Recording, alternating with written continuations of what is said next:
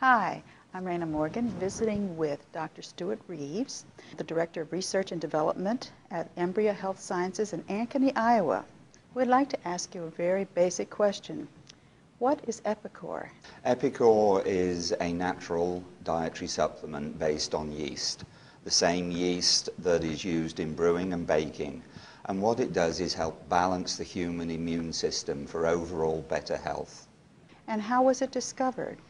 Well, that's an interesting question. The parent company of Embria Health Sciences is Diamond V. Mills, and they've been making, in effect, an animal dietary supplement for over 60 years.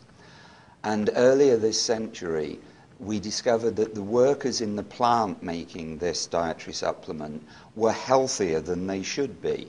The employees were not going to the doctor. We noticed this for two reasons. One is our health insurance premiums didn't rise.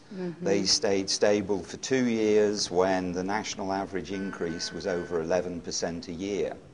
And secondly, the employees asked that their sick time and vacation be combined because they weren't taking their sick time and they wanted time off.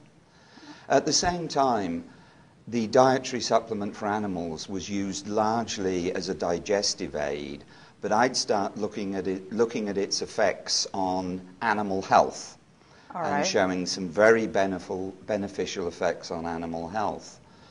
So we figured it's possible that the exposure of the workers to the animal product was making them healthier. Now, there was not the same effect on people who were working in the office. Correct. Most of the benefits from the reduced health insurance were via our plant workers. They just weren't going to the doctor, basically, and their families were. So we figured that if they were indeed healthier, there ought to be some visible effects on their immune system. So we took saliva and blood from plant workers and compared it to HQ workers who'd never been exposed to the product. And yes, indeed, there were some significant good differences in their immune system. Thank you, Dr. Reeves. We'll visit again. Okay.